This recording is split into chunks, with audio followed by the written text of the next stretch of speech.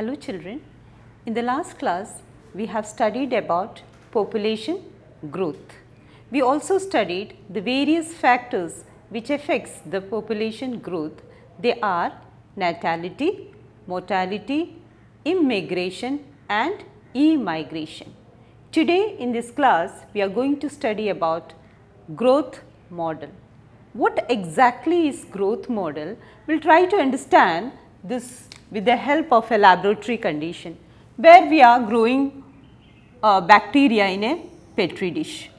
So, in the petri dish we are providing all the nutrient medium which is essential for the growth of the bacteria, and all the condition which is needed for the growth of the bacteria is provided into this nutrient medium. Now, bacteria is introduced into this nutrient medium. Okay. Initially the bacteria grows slowly. What is the reason? The reason is that this nutrient medium is a new environment for the bacteria. They need certain time for adaptation.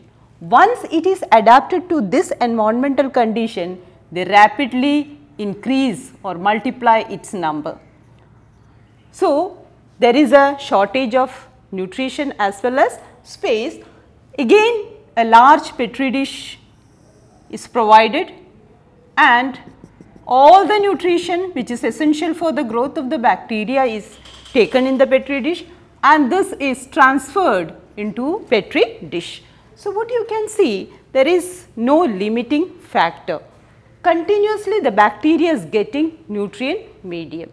So, if we want to plot the growth of this bacteria in a graph, let us take, this is y axis and this is the x axis. In the x axis we will write the time, and in the y axis we will write population density.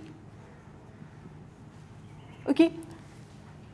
So, the growth of this bacteria, when you see, initially the bacteria grows slowly and later once it is adapted to the environmental condition, they rapidly increases and there is no limiting factor.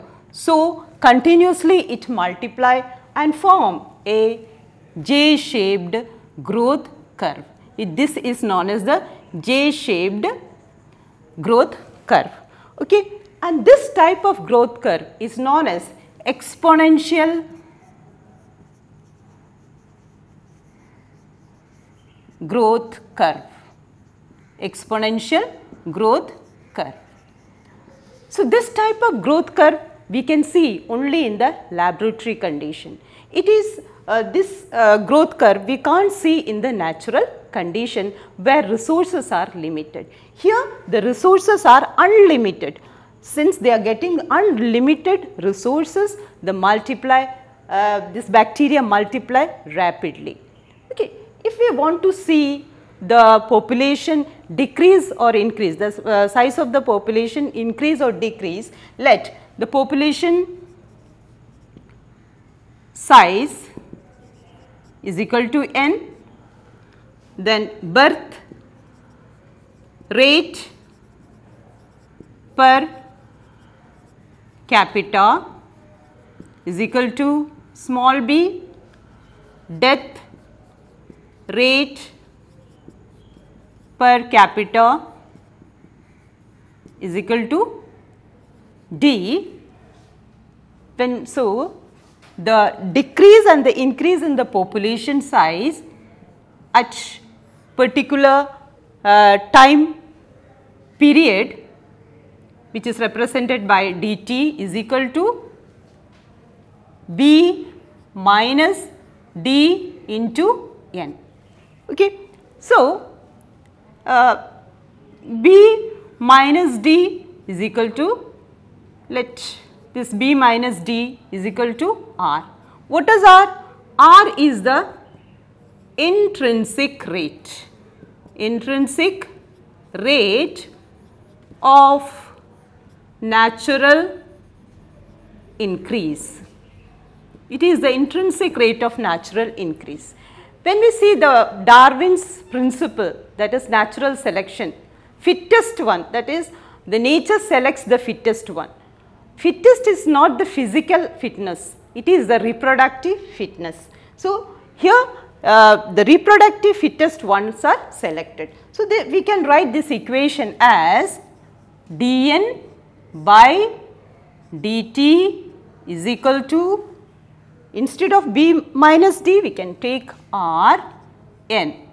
Okay. So, this is the equation for exponential growth curve.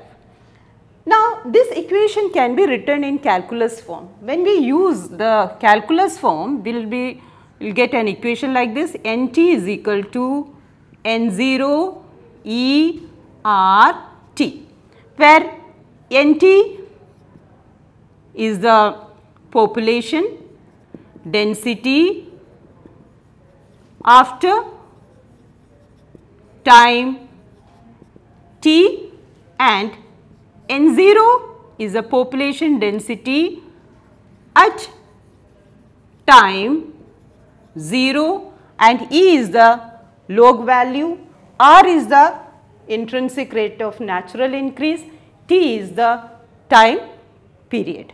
Okay. So, this is the calculus equation. Okay. So, what we have seen, there is a J-shaped growth curve, and this growth curve we can see only in the laboratory condition and where the resources are unlimited. The equation is dN by dt is equal to Rn. In the calculus form we can write like this: Nt is equal to N0 E raised to RT. Second growth model is logistic growth. Here this growth we can see in the natural condition where resources are the limiting factor. Now, we will see the growth model. We will plot this growth in a graph. Suppose it is the y axis and this is the x axis. So, here we will take time in the x axis and in the y axis we will take population density. Suppose a new organism is introduced into the natural in a particular ecosystem, what happen? Initially they show slow growth. Why? This organism require a certain time to adopt that environmental condition. Once it is adapted to the environmental condition, it rapidly increases like this. Okay? But in nature there is a limiting factor which we represent it as a carrying capacity, which is denoted as K. So, what is actually a carrying capacity? It is the maximum number of organisms which is supported by that ecosystem. Okay. Beyond that they can't support. So, K is the carrying capacity. As soon as it reaches to this carrying capacity, the growth rate decreases and they shows a steady growth. So, this shape of growth is known as S-shaped growth curve. It is known as the S-shaped growth curve, or you can say sigmoid growth curve. Okay. Now, we can divide this into different phases. Initially, this one up to this is known as lag phase, where the growth is very slow, and up to this, from here to here, it is exponential growth, or we can say accelerated growth. Accelerated phase. Once it reaches to the carrying capacity, what happens? The growth declines. So, up to here we can mark it as deceleration. Deceleration phase. Deceleration phase. And from here to here there is a steady growth. Okay. So, these are the different phases of the growth. You can see a lag phase where initially the growth is very slow, and there is an accelerated growth. Once it is adapted to the environmental condition, they rapidly increases its number. Carrying capacity plays a limiting factor which declines the growth, and after that there is a steady growth. If we want to see the increase and the decrease in the population size at particular time, dn by dt is equal to r n k minus n divided by k. So, this is the equation for logistic growth curve. Here r is the intrinsic growth, intrinsic rate of natural increase, n is the population size, k is the carrying capacity. So, this type of growth you can see in the natural ecosystem. Okay. Is it clear, children? So, what is the difference between exponential and logistic growth curve? Logistic growth curve is seen only in the natural ecosystem, but exponential growth curve we can see only in the laboratory condition, where resources are unlimited. Here the resources are limited. Is it clear, children? Our next topic is population interaction. So, what is population interaction? Here two species interact with each other. Okay, this interaction may be a beneficial one or detrimental one or neutral one. Beneficial, we represent this in the form of a positive sign. Detrimental means harmful, harmful to the species. So, it is represented by means of a minus sign, and neutral, it is neither beneficial for the species nor it is harmful for the species. So, it is represented as 0. Okay. We will see the first population interaction. The first interaction is predation.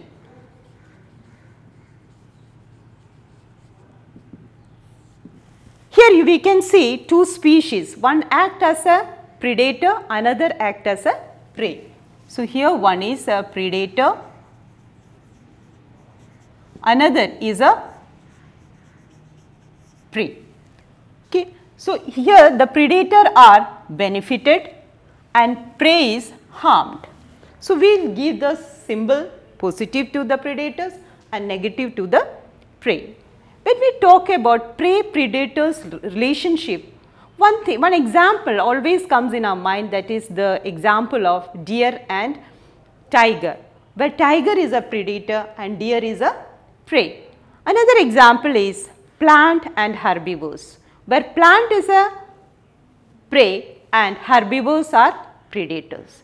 Actually, these predators act as a channel for energy flow. It acts as a channel for energy flow.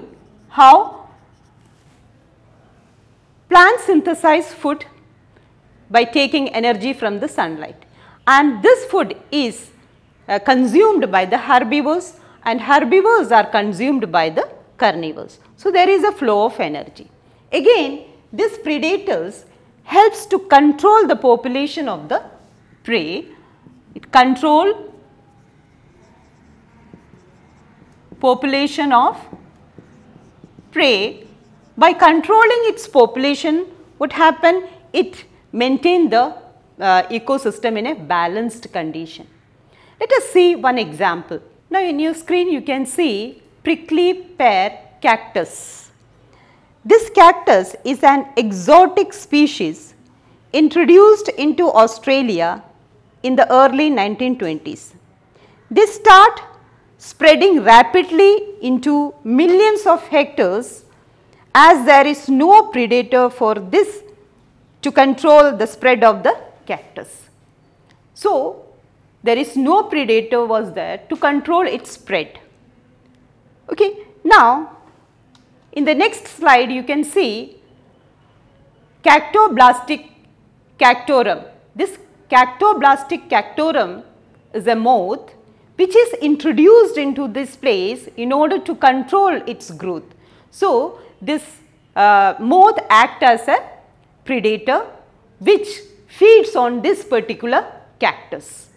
Okay. So, by feeding on this cactus, they control the growth of the prey, that is prickly pear cactus. Now, prey also modify themselves to defend from the predators. One example we can see, that is the monarch butterfly. In your slide you can see the monarch butterfly. This butterfly is highly distasteful to their predators. Their predators were birds because of a special chemical found in the body. They acquire this chemical during the caterpillar stage by feeding on the poisonous weed. Again we can see plants are also a prey, but they can't run away from the predators. Okay. So, they also defend from the predators by modifying its body like this. Example is cactus.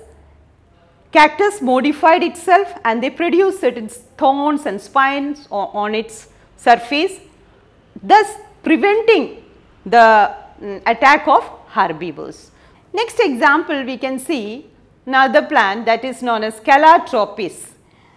Calotropis is a plant produce highly poisonous cardiac glycosides which even cause the death of cattle or goat. That is why cattle or goat never found browsing on this plant. So, here we can see predators are so efficient, they overexploit the prey. So, in order to protect themselves, they modified themselves. The second population interaction is competition. Here we will take this competition may be between the same species or between different species for the same resource. Okay. We will take species A and species B. They shows interaction. By this interaction, both the species are harmed. So, that is why a negative sign is put here. Okay. Now, we will see certain examples. American lake visiting flamingos and resident fish compete for common food, that is zooplanktons. So, these flamingos are different species and fish is also a different species. Okay. So, they compete for the same resource, that is the zooplankton. Next we can see in your screen a huge tortoise, that is known as Abingdon tortoise. This tortoise was found in Galapagos Island. Due to his huge body, they are very slow. Okay. So, what happened when goats were introduced on this island? Goat are competitively superior species feeding on the same resource, so they eliminated all the tortoise. So, this is also a competition. Next, in your screen you can see warblers. There are different varieties of warblers. They avoid competition by living in a particular place. Mark Arthur showed that they avoid competition by living on the same tree. Some species will feed on the flower, some will feed on the fruits, some on the insects of the tree. So, by adopting different resources, they avoided this competition. Okay. So, we have seen the various types of competition. So, warbler is a special bird. They avoid competition by adopting different resources. The third population interaction is parasitism. Here two species are there. One act as a parasite, another act as a host. Here the parasites are benefited by this interaction and host is harmed. This parasite derives nutrition from the host. Okay.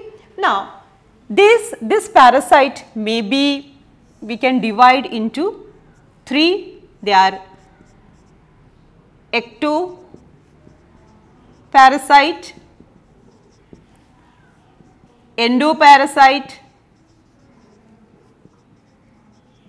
and broad parasite.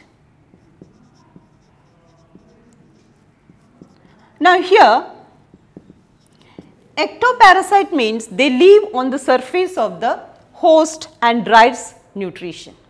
Examples we can see the lice on human, ticks on dogs and leech are found on various animals.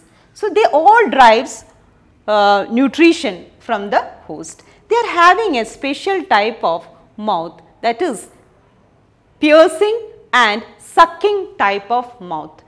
Okay. So, this is known as the ectoparasite. Next is endoparasite.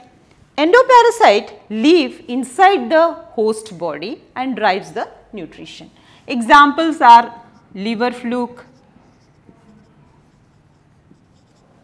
Second is tapeworm and plasmodium. These are the certain parasite which lives inside the body. Their bodies also get modified. They are having a hook and sucker type of mouth. With the help of hook, they hold the wall of the host and suck the nutrition. Okay. They are having two hosts for the completion of their life cycle. Here in liver fluke, they are having human being and fish or snails. Here tapeworm, human being as well as pig. Plasmodium, human being and mosquitoes. So, they need two hosts for completing their life cycle. Okay. Now, their digestive system is not such much complicated because they are getting that is prepared food directly, they that is digested food they are getting, they directly drives the nutrition from the host. Okay. So, this is known as the ectoparasite. And broad parasite you can see the example we can see in birds. Example of broad parasite is cuckoo. Cuckoo lay egg in the nest of the crows. Cuckoo act as a parasite. They never make their own nest. They lay egg in the crow's nest. Their eggs are so similar that crows get confused. That is why they are not ejected from the nest. So, this is the parasitism, parasite and host relationship. The fourth interaction is known as commensalism. In commensalism, we will take two species, species A and species B. Here, one species is benefited by their interaction and another species is neither benefited nor harmed. They are act as a neutral. We will see certain examples. In your screen, you can see sea anemone and clownfish. Interaction between sea anemone that has a stinging tentacles. You can see stinging tentacles and clownfish that lives among them. The fish get protection from the predators which stay away from the stinging tentacles of the sea anemone. The anemone does not appear to derive any benefit by hosting the clownfish. Okay. So, this is the commensalism. Next example is barnacles growing on the back of the whale. You can see the black body, that is the whale's back of the whale, on which you can see a patch, that is the barnacles. Barnacles growing on the back of the whale, they get protection from the whale while the whale do not derive any benefits from the barnacles. So, this interaction is known as commensalism. The next interaction is mutualism. Here you can see we are taking two species, species A and species B. Okay. Both the species are benefited by this interaction. This type of interaction is known as symbiotic association. We will see the example. The first one is lichen. Lichen is a association of fungi and algae or cyanobacteria. Okay. Fungi takes moisture from the atmosphere and provide this moisture to algae. Algae synthesize food and provide this food to the fungus. It is a symbiotic association. Second is mycorrhizae. It is an association of fungal hyphae in the roots of higher plants. In the roots of plants. Here this fungal hyphae takes minerals from the soil, especially phosphorus, and give it to the plant, and plant provide food to the fungus. Now, the third symbiotic association, here you can see both are benefited by this association. Third is pollinator and plant, or you can say the flower. Okay. So, the pollinators may be an insect or a bee or a bird or animals, they visit plants or flower. Why? In order to collect nectar and pollen grains. By doing this, they pollinate the flower. Both are benefited, flower is pollinated as well as, and they get the pollinators get reward of nectar as well as the pollen grain. Now, in this interaction, some act as a cheater. What is a cheater? Cheaters are those pollinators, they visit the flower but they do not pollinate the flowers. That type of pollinators are known as cheaters. Again, you can see another thing in this pollination, this relation between pollinator and plant, that co-evolution. Co-evolution. The example of co-evolution we will see in the slide. In your screen you can see a Mediterranean orchid of Fris. The flower of this orchid are exactly similar to the female bee. Male bee sits on the orchid flower thinking that it is a female bee. It do pseudo-copulation with the flower. During that process, the bee is dusted with pollen grain from the flower. When the same bee pseudo-copulate with another flower, it transfer pollen to it and thus pollinate the flower. If the female bee's color pattern change even slightly for any reason during evolution, pollination success will be reduced unless the orchid flower co-evolve to maintain the resemblance of its petal to the female bee. Here we can see a co-evolution. Co-evolution is operated. We can see the co-evolution's example again in fig and moth. Okay. Here actually hypanthodium is an inflorescence, it is not a flower, it is an inflorescence. Here you can see the female flower and here you can see a sterile flower and here male flower. This moth visit here in this hypanthodium in order to lay egg. So, while visiting in this flower, so what happened, their body is dusted with pollen grain and they lay in this hypanthodium and they again visit another flower. During this process what happened, they pollinate the inflorescence and here they lay egg and the egg hatches. When the larvae comes out, they derives nutrition from the seeds of this plant, that is hypanthodium. Okay, the hypanthodium is converted into fig fruits. Okay, so this is a co-evolution. Again you can see the relationship between yucca plant as well as moth. So there is a special type of moth that visits the yucca flower. Now what happen if suppose the moth get evolved, what will happen? The yucca plant also get extinct. Moth, if it is extinct, so what will happen? Yucca plant will also get extinct because yucca plant is pollinated by this moth only. Okay. So what we have studied in this class, population interaction, we have studied various types of interaction like parasitism, competition, predation and commensalism and mutualism.